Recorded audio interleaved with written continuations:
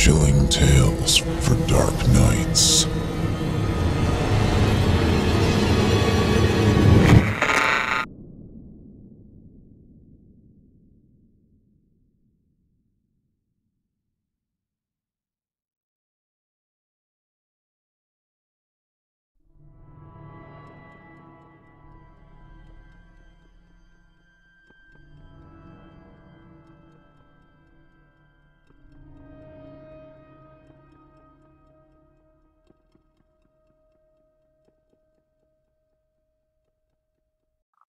The Picture by Matthew Nichols. Narrated by Otis Gyrie. A young man asked his father one day if he could have a picture frame for his birthday. At the time, the father considered this to be odd, since most young men, it seemed, were sharply banking towards the latest electronics to adorn the shelves of America's superstores. He was happy to oblige, though.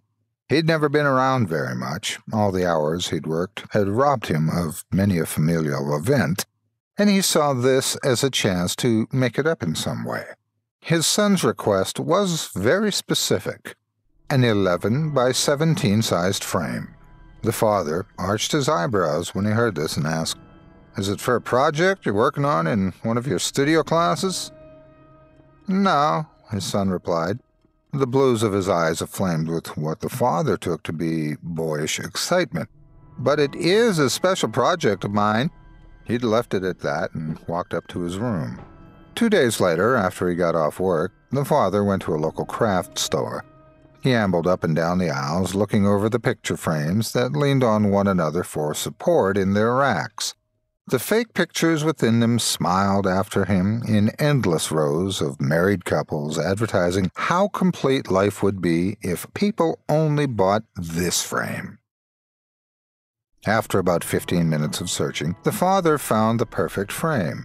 It was a wood frame of deeply rich mahogany engraved with leaf carvings. His son's favorite subject was landscape art, so he knew his son would love it for whatever project he decided to frame. He ran it through the cash register, paid with his debit card, and wrapped it as soon as he got home. The next weekend, his son returned home from college to find a birthday cake flaming with 20 candles and his family crowded around the table, beaming. He blew the candles out and peeled the wrapping paper from the presents, the last of which was his picture frame. The son gave his father a hug, and the rest of the day blurred into evening. Everyone went home for the night. The son had taken his picture frame up to his room, leaving his father downstairs, reading a book with curiosity burning a hole in his mind. After a while, his son hurtled down the stairs and around the corner, down towards the basement.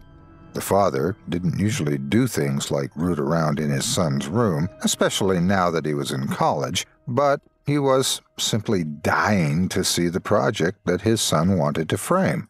He set down his book, slammed his recliner closed with his calves, then headed upstairs to his son's room. The father gently pushed the door open when he got there, taking in the scent of cinnamon and apples from the reed diffuser on top of his desk. The picture frame lay face down on his son's desk. Its stand jutted upward at an odd angle.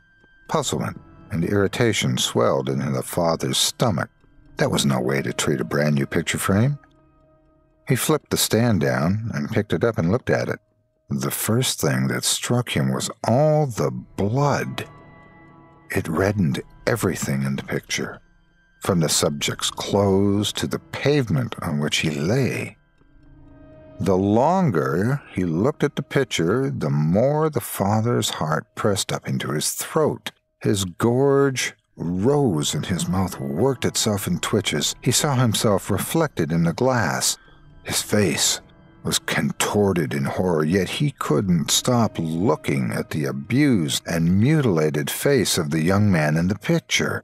The nose was an imploded crater of blackened flesh. One eye was closed under skin crusted over with blood. The other stared sightlessly off in another direction. The broken jaw hung off to one side like a deflated balloon.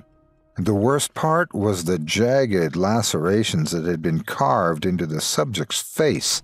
They crossed one another over and over like a grotesque tic-tac-toe puzzle. The father heard a noise behind him, and he whirled around to see the baby that his wife had pushed out of her with every ounce of strength she had. He saw the little boy he'd run alongside while teaching him how to ride a bike. He saw the acne-scarred teenager who brought his first girlfriend home during middle school, and he saw the same young man a few years later getting his high school diploma. He didn't want to see the thing that leaned against the door jamb with its arms crossed, regarding him like a cat hovering over an unsuspecting mouse. The son's eyes glittered in amusement, and a hungry smile split his face from ear to ear, darkly red like raw meat. The father felt a scream welling up from his bowels, but his constricted throat permitted no sound to exit his gaping mouth. "Do you like it?" the son asked.